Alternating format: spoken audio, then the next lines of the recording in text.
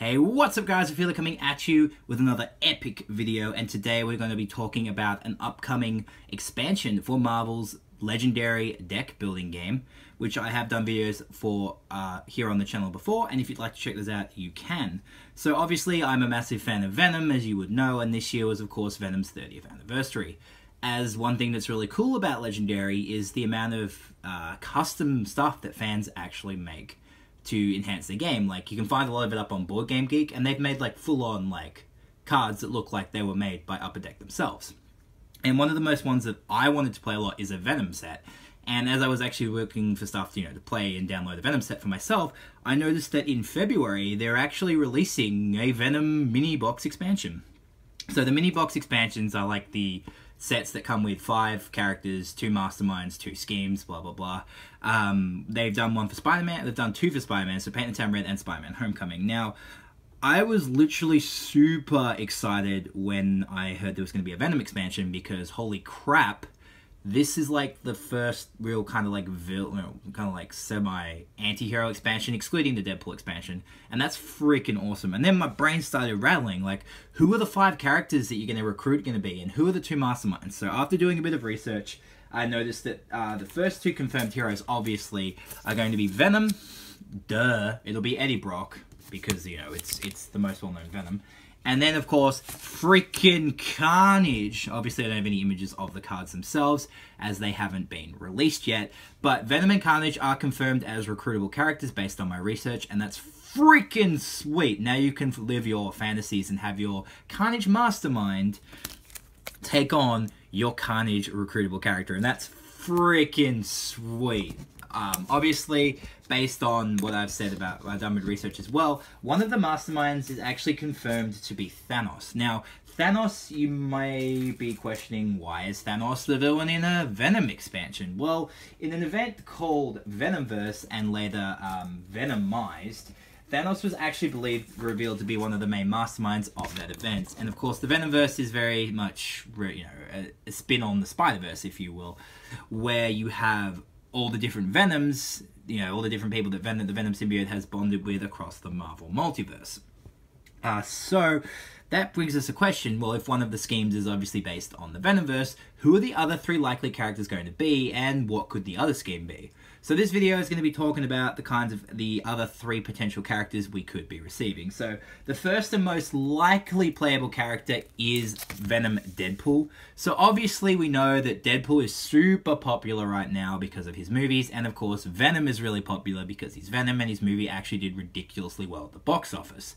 When you put these 2 popular anti-heroes together, you get Venom Deadpool. Venom Deadpool first appeared in What If specials and was later released as a single trade, and given how important he was to the overall Venomverse storyline, playing both sides, it's inevitable that he will definitely be a recruitable character, given how popular, the selling point would be that you get Venom and Deadpool not only in the same set, but as the same character. So definitely it's highly likely that Venom Deadpool will be one of the recruitable characters. Now, as for the other 2, it's pretty much up in the air. There are so many characters that you can choose from when you think of Venom. The character's been around for 30 years and has so much stuff related to him. So, first off, one of the more unlikely possibilities is Mary Jane. Now, Mary Jane in the Renew Your Vows universe actually bonds with the Venom symbiote. She has some relevant part to play in the Venomverse event itself. But it would be nice to actually have a recruitable Mary Jane. As far as I'm aware, we don't actually have one. If I'm wrong about that, let me know in the comments below. Next up is a newer character. Obviously, we have Spider-Gwen. So in her own book before it was relaunched into Ghost Spider, towards one of the last story arcs was called Gwenom, where Spider-Gwen bonded with the Venom symbiote. Given that she bonded with the Venom symbiote after the Venomverse event, she didn't actually appear in Venomverse, but again, the set is called Venom, it's not Venomverse. So considering how popular Gwen Stacy is right now, it's relatively likely that she could be included, but I definitely would like to see some older characters included, so the chance of her is very unlikely. It's a little upsetting, of course, that the Venom expansion is a mini-box expansion. They could have done, a full massive expansion they could have done for this, and it would have been freaking insane, because of how many Venom-themed characters you actually have.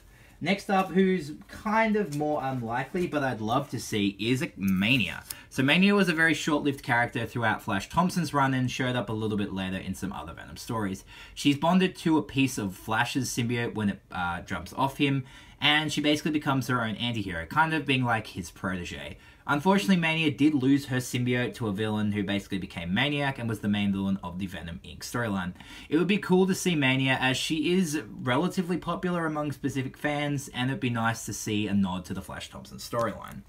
Speaking of which, let's go back to talking about the other masterminds. So if you have Thanos as your one mastermind, and his villains are all like the white possessed, or the alien hybrid possessed symbiotes, symbiote eating thingies, I forget what they're actually called, you potentially open up the door for your other expansions to be other well-known masterminds. Perhaps you could have the Crime Master and the Savage Six. Now, we know in the Paint the Town Red expansion, one of the villains' masterminds is Mysterio, who leads the Sinister Six, and the Savage Six is obviously a nice take on the Sinister Six.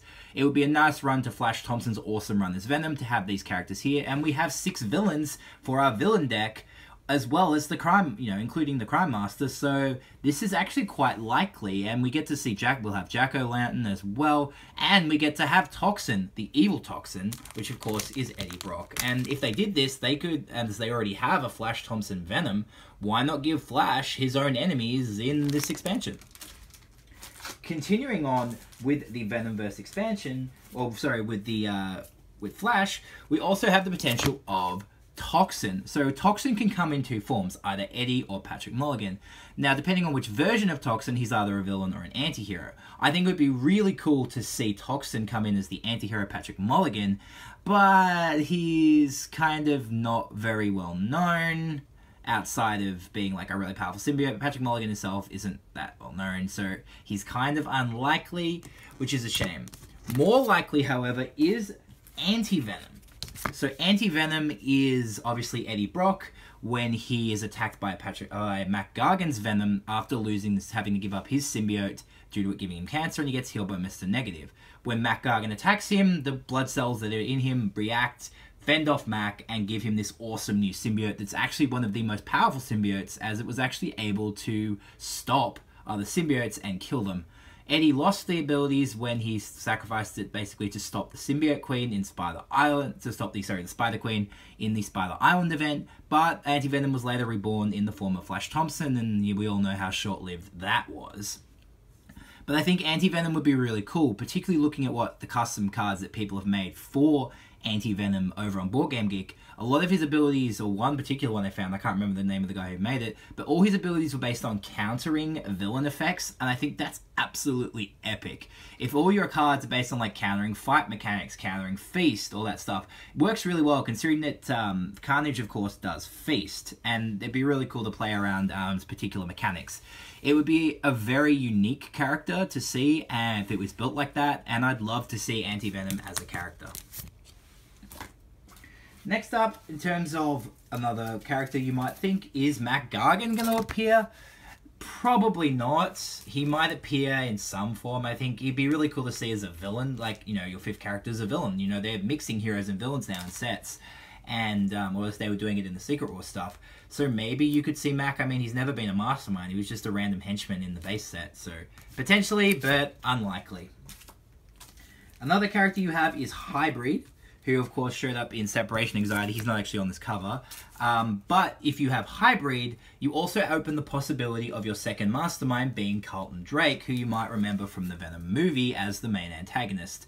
You could have him, and then you could have the Life Foundation symbiotes, including Scream, obviously Riot, who you would know from the movie, Lasher and all that, as your villains. And that would be pretty cool as well. The likelihood of this is actually quite high, given that so much of the movie took inspiration from Lethal Protector, and everybody actually knows who Riot now is, except it's not the same Riot from the comics, because he's completely different in the comics, but still, you could actually have a high probability on this one. Another character who I'd love to see playable, but again is very unlikely, is Scream. Scream is one of the Life Foundation symbiotes, and she's pretty powerful and a bit of a bitch.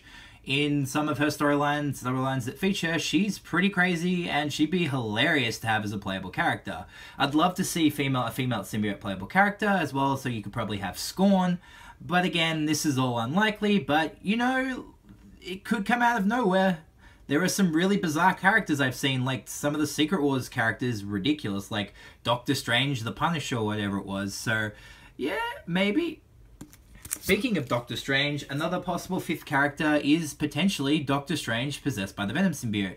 Considering how important he was to the Venomverse event, considering it takes place in his multiverse and he's the one that summons all the Venoms, the possibility of including him is quite high. So I wouldn't be surprised. But anyway, guys, that is just some of my thoughts and picks about what you might see in this expansion. What do you guys think they might include? Feel free to let me know in the comments below. As well as that, do you think they'll have a new specific special icon for this set? Maybe the Venom symbol as the icon.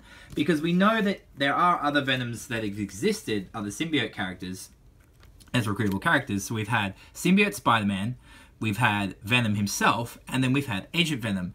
Now, we know that Symbiote Spider-Man and Agent Venom have the Spider-Friend symbol, and Venom, which is Eddie Brock, has the Sinister Six symbol. So if they do add a new symbol to this set, will they potentially add another Symbiote Spider-Man? Or, because last time I realized Eddie Brock isn't really a Spider-Friend. He's kind of like a frenemy of Spider-Man, kind of now, not really. But I definitely wouldn't see Carnage underneath the Spider-Friend symbol. So what are they going to do for Carnage? He can't be a Sinister Six because he's never really been in the Sinister Six. And before you say anything, Venom was briefly in an incarnation of the Sinister Six. So that kind of makes sense why he's in the Sinister Six. So that is another possibility that we could have that's unique about this set.